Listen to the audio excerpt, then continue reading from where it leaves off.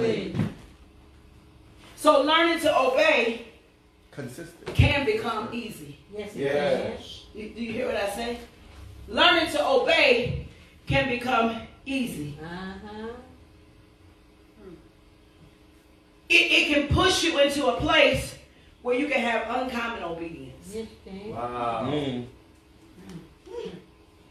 Because Joshua had uncommon obedience. Do you know? His obedience wasn't common. Because Moses had Aaron, he had Miriam, all those who were around him, yet they weren't obedient like Joshua was. That's right, that's right. See? Do you hear what I'm saying? They weren't obedient. They were there, but their level of obedience and submission was not the same. Come on. So you had them around, you had the Miriam, you had Aaron, but they struggled to obey. This is why, even though they should have had the inheritance, they couldn't get it because of their lack of obedience. So he said, listen, he said, I'm not going to allow you to now function in this capacity so that we can fulfill what needs to be done. He said, you've got to understand the next mandate. Come on. My God. So you got to understand, I'm trying to push you. And he said, Miriam, you right there, but you ain't following the orders. Aaron, you right there, but you not following the orders. But because Joshua is following the orders, I've got to push Joshua ahead of you. And you're supposed to get the inheritance, but you can't get it because you won't obey. So some people can snatch your inheritance through their works of obedience. They can step in and step in something that was designed for you. Jesus. I don't want to miss my inheritance. Amen. For a simple act of disobedience. I want to make sure I get the thing that is designed and accustomed for me to have so that I'll be able to operate in the capacity that God called me to so that somebody else won't come in and swipe what was mine. My God.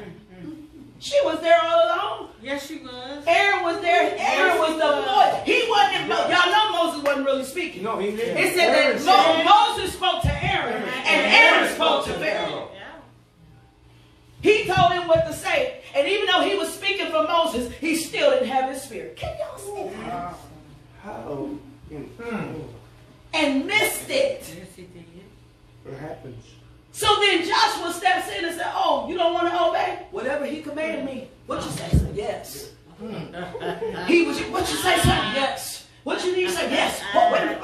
No, y'all don't do it. I got it. He was like, don't worry. Y'all moving too slow. See, an obedient soul moves quickly. Quick. When you're still struggling with obedience, you drag your feet. Because you're pondering in your mind. I wish somebody could hear. There's a pondering. So you're like, okay. Should I? Should I not? But when you obediently hearing instruction, it's a quick. You move. It's quick. It's quick. It's quick. Do y'all hear me? It's quick. You don't wrestle when there's real obedience. Amen. That's good. You're not, saying in your mind, I really don't want to do this. Sometimes they hear me say, I say, y'all moving too slow. You tell your kids something, pick this up. Get over It don't mean walk over here, think about this. Let me see about this. Oh, I'm coming. Oh, now I picked it up. Right? When you tell your kids, pick that up, they're supposed to be, yes, ma'am. I want to get it. Right. Yeah. See, that's obedience. Right. But most of us here pick that up. Well, I feel like I'm going to do this first. I'm going to get around to it. I heard what they said, but you know what? Even though they said that, I got to do this first. I'm going to get around to it. I still got it on the agenda, but it might be at 11 tonight. But I'm going to get around. Oh, yeah, I know what you told me. I'm going to be obedient, but I know. But over here, see, my friend called, and then, we counseled over here. Then I prayed for her, and then, my leader's still over there waiting. But I heard you. But, oh, yeah, I got to invite you. I heard you. Hidden rebellion. You mean you heard me, but it took you 5 hours to respond? Come on. That's not obedience. That's not. I'm talking about leaders. That's convenience. That's convenience. Mm-hmm. When I'm free, I'll get around to it. Mm-hmm. You on the back burner. But Joshua said, you ain't on the back burner. I'm going to do it when you say it. Every command, everything you ask, I'm going to move swiftly. That's how Miriam got pushed back. Yeah, Right. Yeah. That's how Aaron got pushed back, even though he was supposed to, supposed to get it. receive it. That's right. You think I'm going to be the one telling Pharaoh and I'm going to miss it? See? Because I let people get in my ear. Whoa. Right there. Aaron got moved by the people. Ah. You let him tell you what to tell them and see nothing. He can't even talk. That don't make no sense. And you know he's stuttering, and then Moses married out child, and then you know all kind of gossip will be coming on about the leader. And you know what? It don't make no sense. And see, she out there talking about she's living by faith. And see, you ain't got to do all that. Come and on. You don't take all that. And see, Apostle be going too far. And she act like she can. It's all right. I'll get around to it. She'll wait. Y'all, you don't want to hear me today. Come on. Yeah, get you in here. That's how people do. I'm gonna wait till the last minute because I'm gonna just say it just in the nick of time. Because I ain't gonna be obedient for real. I'm just gonna act like I'm obedient. Right. Because it's a posture. Right. You speaking without speaking and don't know it. They don't know it. So you will think, you know what, I'm still here. Yeah. But your spirit yelling, I'm not. I'm not. Right. I'm really connected, but your spirit saying, no, you're not. No, you're not. No, you're not. No, you're not. Because there was a time if I said it, bam. Yeah. There was a time. Hello, lights. Right. So good though. And that's where most people find themselves. They get to a place where they don't feel like they want to be obedient. But they don't realize it's hindering them from crossing over. Jesus. Now you can't cross over. She.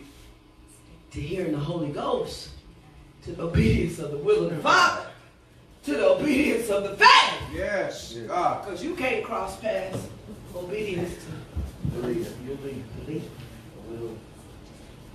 My time is up. Y'all want me to sit down anyway?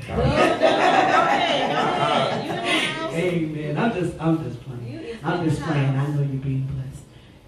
This is serious. It is. And this is how I have learned to walk for years, sometimes uncomfortably so. But it was yet being obedient. Yes. And I tell my people, you're not doing nothing that I've not already done. Right. My kids was laying on. See, today we got all kinds of stuff. They didn't have no TV where you can go watch your videos and things. Wasn't no cell phones. No. They had to lay on the pew and sit on the floor. Y'all. Yeah. Come on. Right. Now we can make it comfortable for our children. Right. My kids didn't have that. No. Wherever I went, they just had to go. No, we didn't. Lay down there. Right. We're going back to church again. Lay down there. We're about to get trained again. Lay down there. Right. We're going to take the pastor somewhere. Going in the back seat. We're going to get you a coloring book and come on. Let's go. Yeah. Right. That's it. Right. The pastor called again, mommy? Yeah, come on. Right. The pastor called again? Come on. Y'all moving too slow. I told him I'm already on the way. Let's go.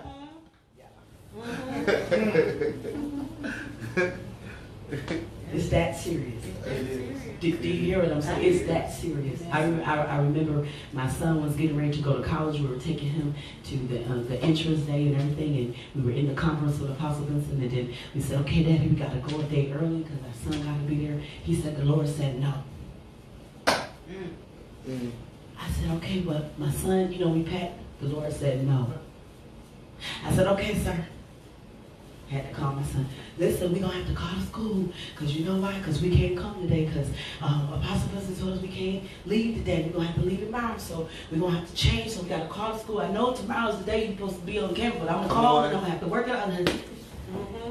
He said, Mom, I already know. If he say no, you can't come. Y'all, she's training him up. I already know. And it's not a struggle for you. He was like, all right, I know. Okay. That part. Yes. That when your family begins to know. Come on, come on, come on. Whew. Now. That part.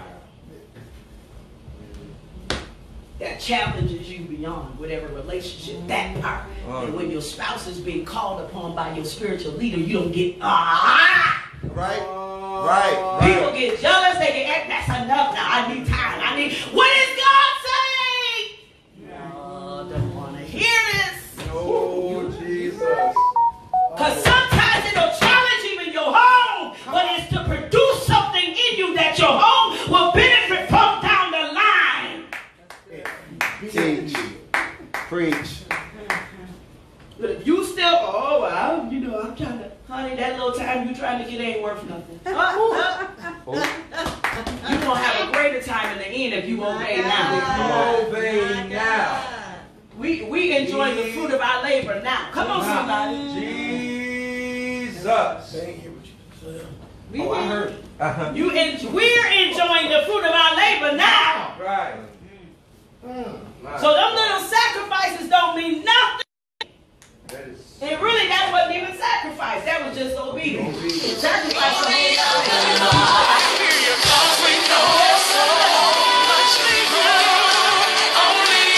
Whole nother transitioning.